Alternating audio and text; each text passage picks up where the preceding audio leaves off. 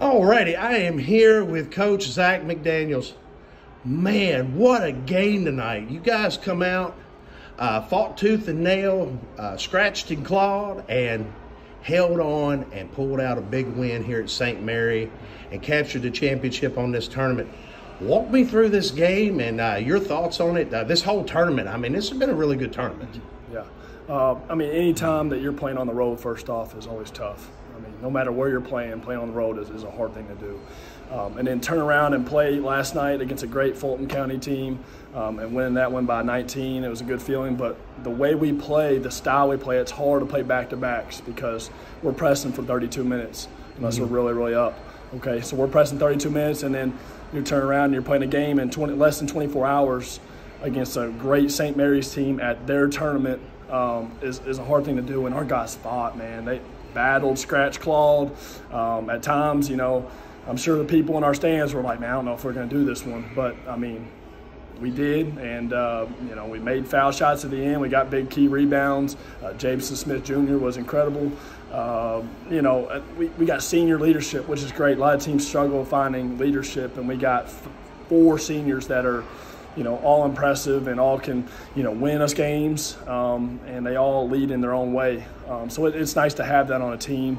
And then, you know, to win a championship like this in the second annual St. Mary's Christmas Classic, it's a great feeling to hold that trophy and, you know, see the guys smile on their face. I mean, they earned it. They deserved it.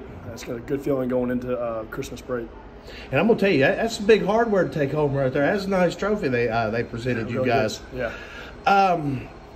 I mean, now, of course, looking forward, you know, you guys are off until after the first year now, right? Or do you got something going on after Christmas? We do. We're going to Pinckneyville, Illinois, and playing in the it's just one of their classic tournaments they've been doing for 20 years now.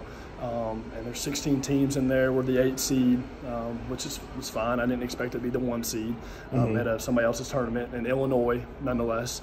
So it's going to be hard to go in there and expect to have the same exact legs that we've had all up until this point because it is high school kids and they do go on breaks. And I remember when I was in high school, I didn't work out every single day. I didn't go and run 2 miles outside in the freezing cold. So it's going to be hard for us to bounce back after break and go out here and press, you know, the entire game against good Illinois teams. So we're going to have to really rely on our depth. We're going to take about 15 kids, and we're going to have to ask on all 15 from seniors all the way down to freshmen to provide us some type of spark and energy against those Illinois teams. So that's why we're going up there from the 27th to the 29th.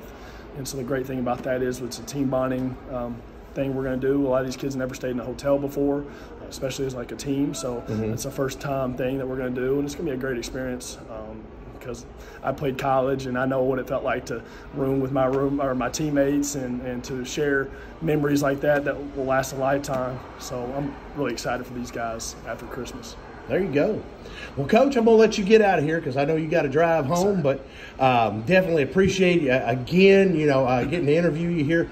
Congratulations once more on this championship. I mean, this was big, great weekend and tournament here, and really proud of you guys. One more thing, just real quick. I want to shout out our fans. Our fans were unreal. You know, it's about a 30-minute drive to Ballard County.